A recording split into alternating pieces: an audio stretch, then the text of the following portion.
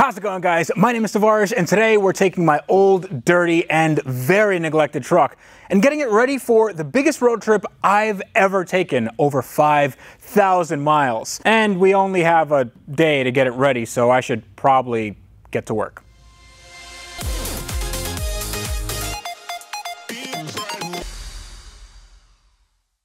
So if you guys are new to the channel, thank you so much for watching. I really hope you guys enjoy it. I love this truck. This truck is my 2000 Ford F350 with dual rear wheels. It's a crew cab. It can seat 6. It has a long bed, and it weighs about 8,000 pounds, and it has a huge diesel engine. However, it needs a little bit of work, and the reason why it needs work is because I'm taking it on a road trip, like I said in the intro, and this road trip is to get another car. Now, you guys might think that I have a lot of cars. I do, but this car is special, and you guys will be along every step of the way, and you guys will really like it. I think it's gonna blow some minds when I get it. But for now, this is gonna be the vehicle that gets us there and also that tows it back. Because as we know, every good car has to come on the back of a tow truck. Okay.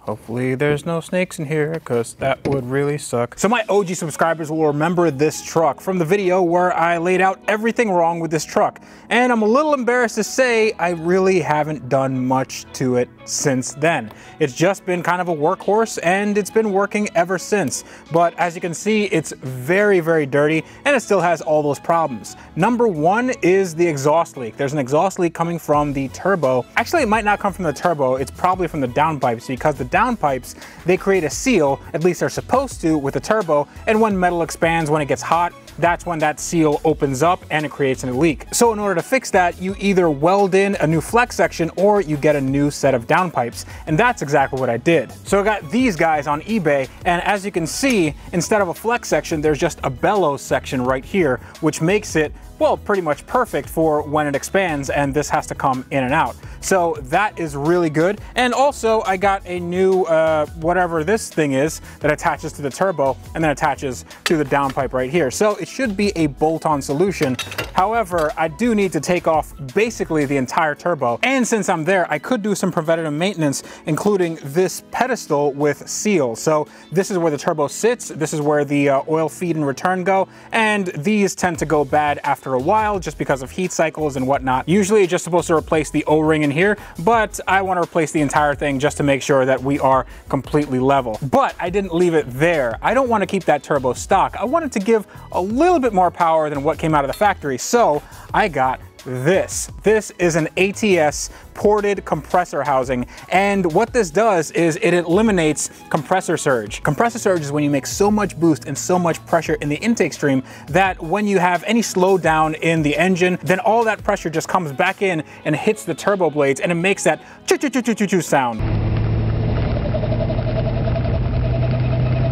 And even though that sounds pretty cool, I don't want it on this truck because I want this truck to last 1,000,000 miles or more. So what this does is it takes all that air and diverts it around the blade. And you can see on the other side, there's a little ring right here, and the air just kind of seeps through. And it also is a ported housing, meaning that it takes in more air. I think it's around 17% more air, which means more boost, which means more power, which means more efficiency, which means a faster truck. And to top it all off, I got this thing. This is a fuel rail crossover, or FRX kit.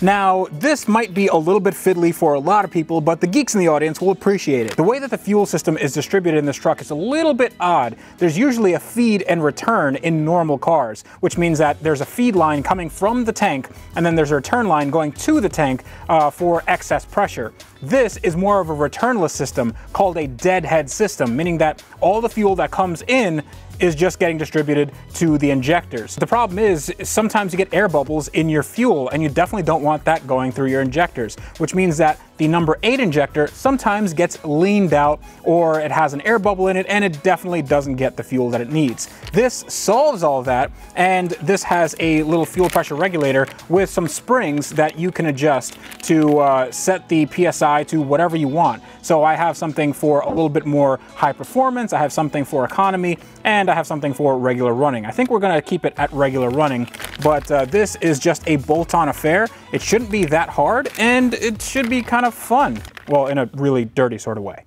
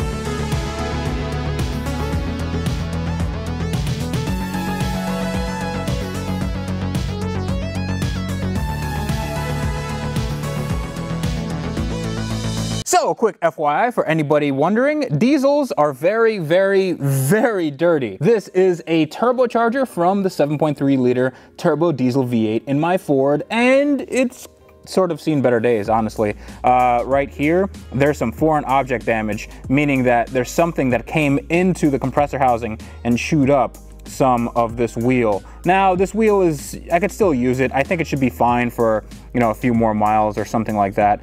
Definitely should be fine for the trip. I don't think this is going to be an issue, but you definitely don't want this. There's a lot of little pitting and this isn't good at all. So I'm going to have to replace this wheel at some point. I'm going to have to take this turbo back out, put a new wheel in, and then have it balanced, because this goes up to 120,000 RPM and that needs to be very finely balanced. All right, now let's start from the bottom to the top. This is what the turbo sits on. It's called a turbo pedestal, and inside here there's a little arm that's called the EBPV, the exhaust back pressure valve.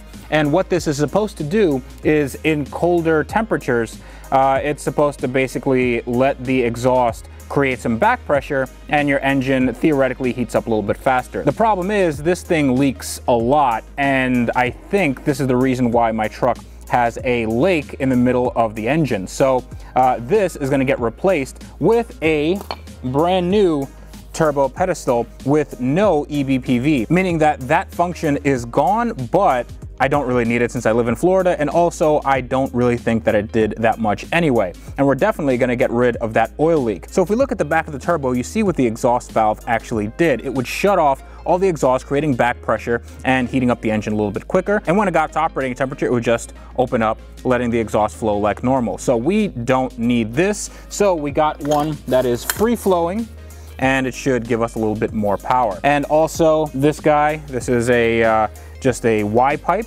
and that goes to the 2 downpipes, and we got a new one of those as well. But the big component I'm really excited about is this. I've already showed you the ATS compressor housing, but here it is in comparison to the old one. You can see that the ATS one is so much bigger, and the old one is, well, it's just kind of past it. So now we have to put everything back together, and installation, as always, is reverser removal. So let's cue the music.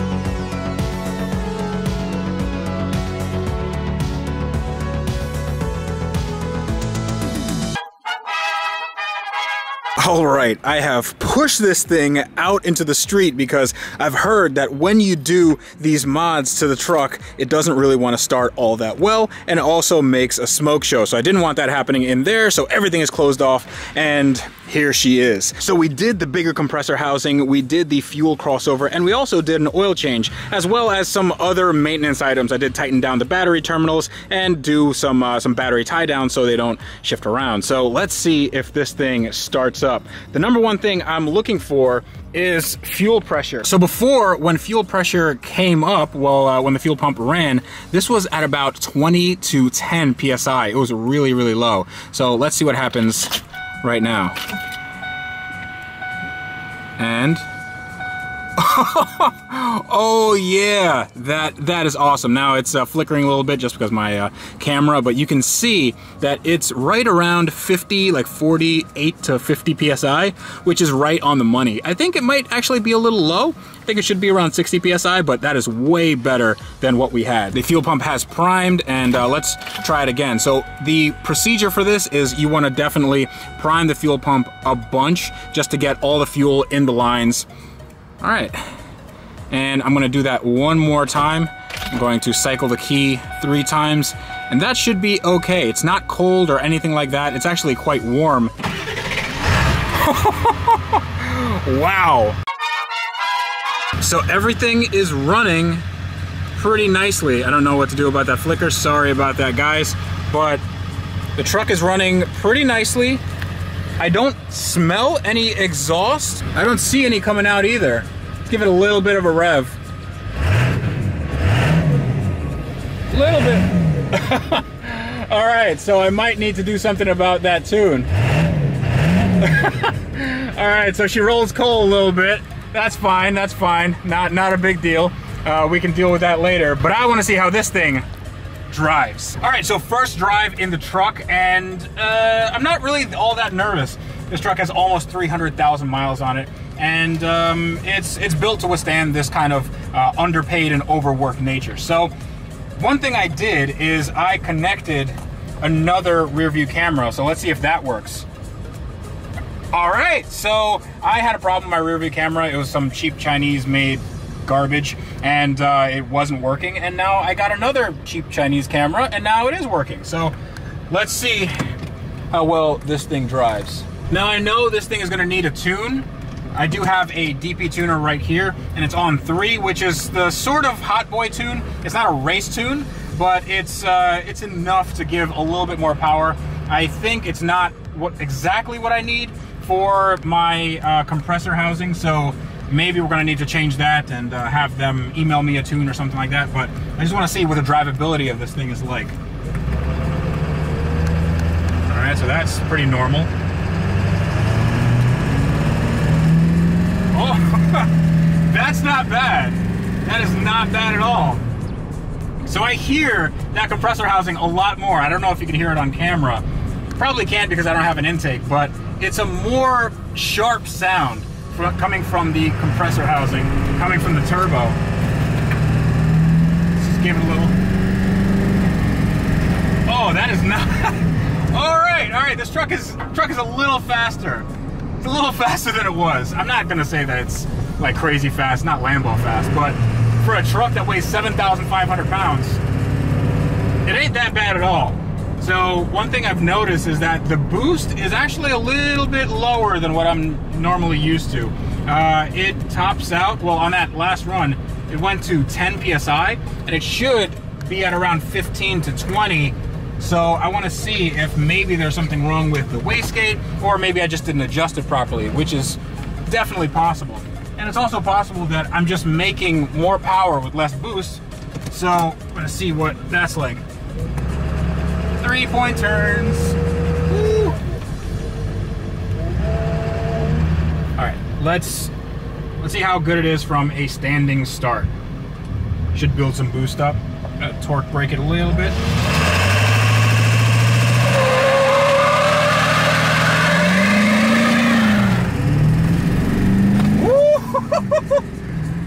All right, we hitting about 15 to 20 PSI. This truck is quick, dude.